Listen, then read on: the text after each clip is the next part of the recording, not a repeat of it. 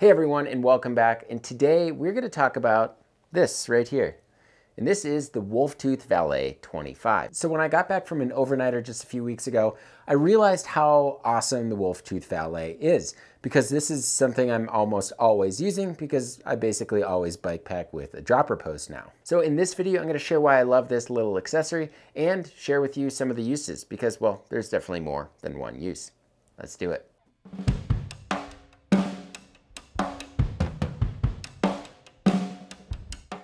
So if you like what you see in our videos, make sure to hit that subscribe button so that each one pops up in your feed. And if you want to help support us a little bit more, you can do that by signing up for the Bikepacking Collective. There's a variety of different benefits included in the Bikepacking Collective, including the Bikepacking Journal, which is our very own print publication. And if you're interested in checking out more about the Bikepacking Collective, there's a link provided below. Before I get into the details, I should mention that Mark from Linderetz actually created this product for Wolftooth components. I've chatted with Mark before and he's always thinking outside the box, and not only is he making awesome cycling accessories, but he's making van accessories now too. So if you want to check out what he's making, you can go to linderetz.com and I'll leave a link in the description below. So you might be asking yourself, what does the 25 mean in Valais 25?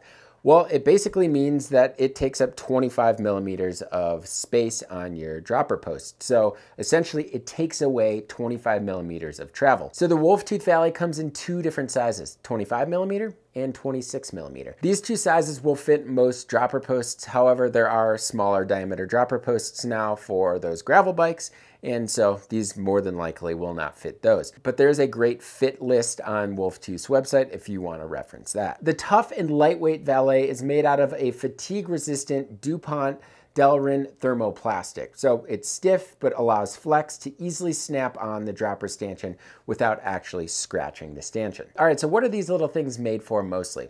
Well, they were designed for those little saddle packs, you know, the ones that fit those tubes, a tool, perhaps a CO2. Yeah, those. So you might be asking yourself, why would you need something like this for a small little seat pack? Well, the answer is because stanchions are rather vulnerable to scratches. And once you get scratches, dirt gets in those small little scratches, and that means inside the dropper post, making them more prone to failing or just needing service. So you might be asking, why not just wrap some like silicone tape or just a rubber shim around the stanchion? And that's a good idea, and that can work, but that main dust wiper seal at the bottom of that dropper post, if that gets damaged, well, there's just another way for dirt and grime to enter the dropper post. And the Valais is designed in a way to not damage the wiper seal. The Valais works for seat packs as well. After all, it's basically the exact same concept that I just mentioned, but in a much larger package. And as you can see with this product, which is the Revelate Designs Vole, it fits the Valais perfectly, obviously on purpose. And while dropper-specific seat packs are great because they account for clearance and this Wolftooth Valais,